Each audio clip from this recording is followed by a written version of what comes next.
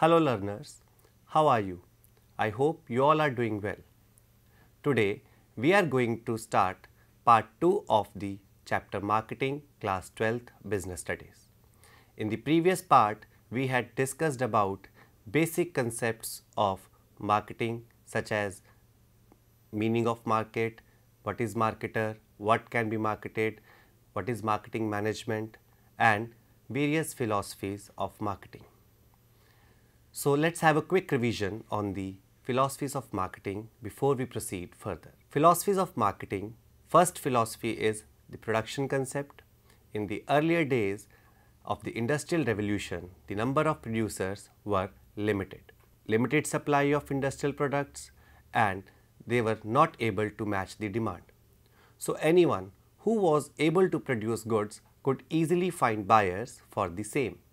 Thus, availability and affordability of the product were considered to be the key to the success of the organization. Next concept, product concept. With the passage of time, the supply improved.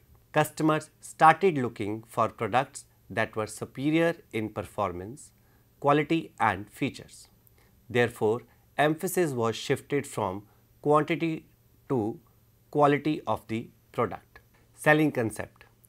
Because of increase in scale of production and competition among the sellers, product quality and availability alone did not ensure survival, as a large number of firms were now selling products of similar quality. Hence, firms must undertake aggressive selling and promotional efforts to make customers buy their products. Marketing concept. It implies that firm can achieve its goals by identifying the needs of the customers and satisfying them better than competitors. Customer satisfaction is the precondition for realizing the firm's goal and objectives. Because of prerequisite for the success of any organization, therefore, it is required to understand and respond to customer needs. Social or societal marketing concept. Under this concept, customer satisfaction is supplemented by social welfare. Some products bring harmful effect on the environment, so these should not be supplied. It pays attention to the social, ethical and ecological aspects of marketing. So learners, after this quick revision, let's proceed further, and the topic which we are going to discuss is functions of marketing or functions of marketing activities. So, functions of marketing starts with gathering and analyzing market information. One of the important functions of a marketer is to gather and analyze market information. This is necessary to identify the needs of customers and various decisions for the successful marketing of the products and services. This is important for marketer to do systematic investigation of facts, SWOT analysis, identify needs and information with respect to identifying customer needs and wants, identifying buying motives, choice of brand, packaging and media used for promotion. Next point, marketing planning. The aim of marketing planning is to develop a complete market plan so that the marketing objectives can be achieved. It also must specify the action programs. For example, if a marketer aims at enhancing its market share in the country in the next 3 years, then his marketing plan should include various important aspects like plan for increasing level of production, promotion of products, etc. Another point is product designing and development. It involves decisions regarding the product to be manufactured and its attributes such as its quality considerations, packaging, models and variations to be introduced, etc. Product designing and development is done by anticipating customer needs and developing new products or improving existing products to satisfy these needs. A good design can improve performance of a product and also give it a competitive advantage in the market. Next point is standardization and grading. Standardization. It refers to the process of setting certain standards for a product on the basis of its desired qualities. For example, ISI mark for electrical goods. Grading. It refers to the division of products into classes made up of units possessing similar features. Grading is necessary for products which are not produced according to the predetermined specifications, such as in case of agricultural products. The next function of marketing is packaging and labeling. Packaging. It refers to the designing of package, that is the wrapper or a container for a product. Packaging protects the product from damage, risks of spoilage, breakage and leakage.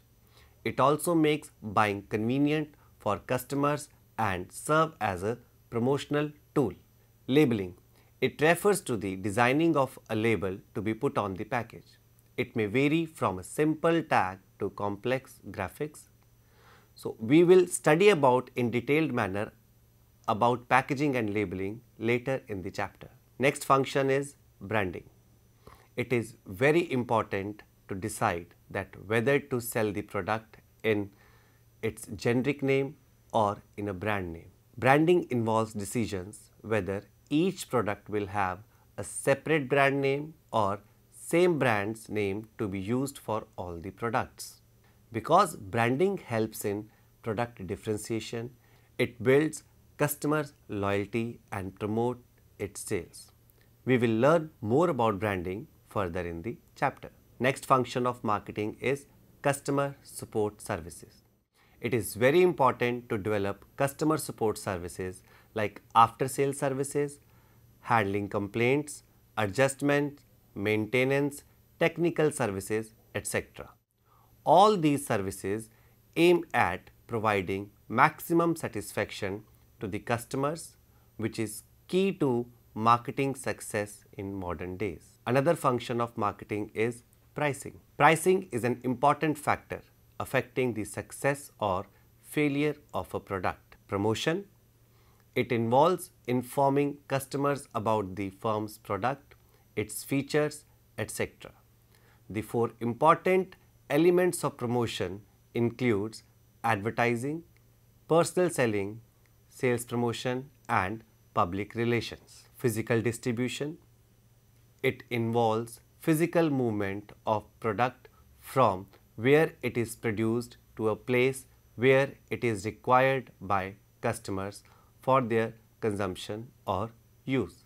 Transportation. It includes physical movement of goods from one place to other. It is considered an important activity in the physical movement of products, as it helps in transporting products to widespread and geographically separated places from the place where it is needed. Storage or warehouse. Usually, there is a time gap between the production or procurement of goods and their sale or use. It may be because of irregular demand for the products.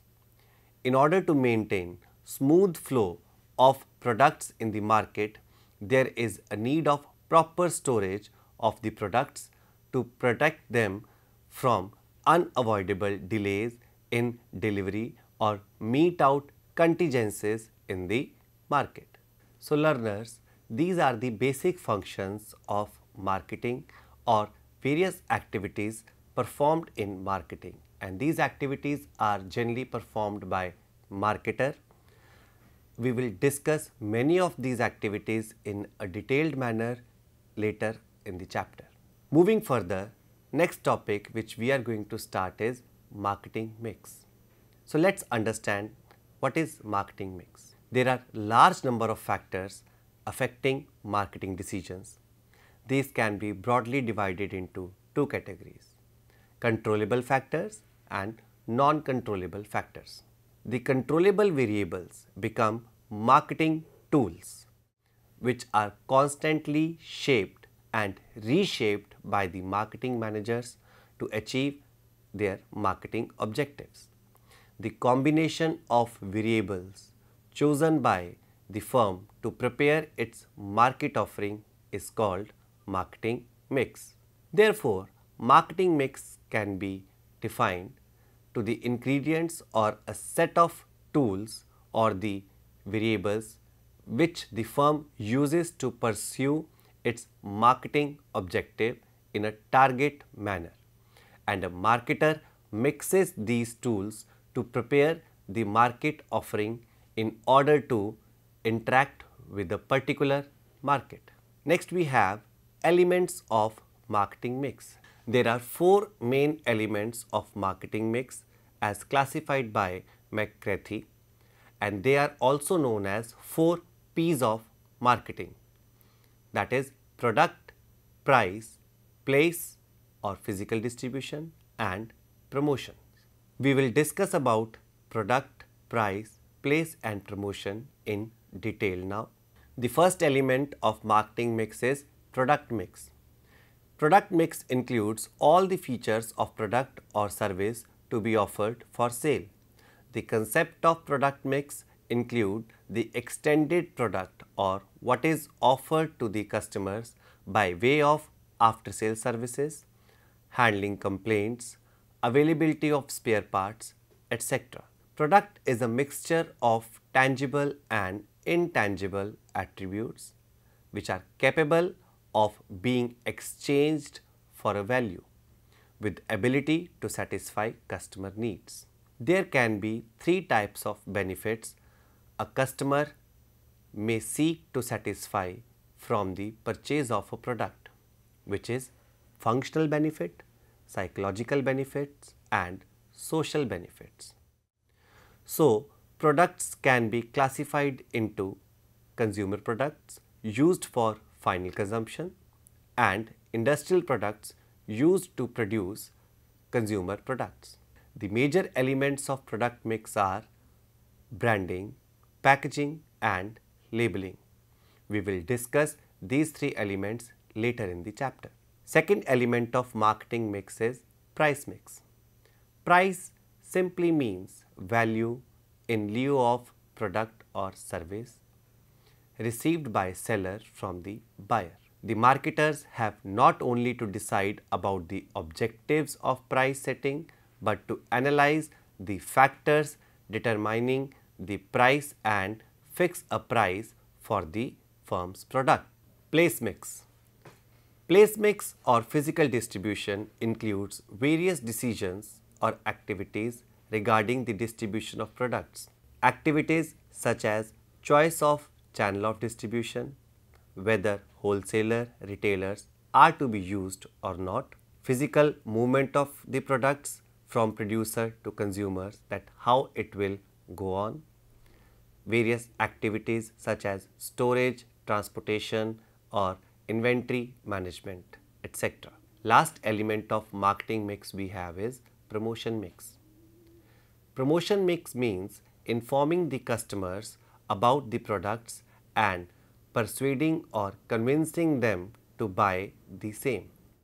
Promotion mix generally have 4 elements: advertising, sales promotion, personal selling and public relations. We will discuss about all these elements in detail later in the chapter. So learners, in today's session, we had studied about various functions of marketing and marketing mix and its elements. In functions of marketing, we had discussed about how information is gathered and analyzed, how products are being designed, how customer services are being planned and various other activities performed by the marketer. So, let me give you some questions for the practice which will tell you that how well you have understood the topic. So, the first question is, product is bundle of utilities. Defend or refute the statement. Next question, what is marketing mix? Explain its elements. Next question, product is a mixture of tangible and intangible attributes. Discuss. So these are the 3 practice questions which has been given to you, and I hope you have enjoyed the today's session, and we will continue the chapter in next session. Till then, goodbye, take care.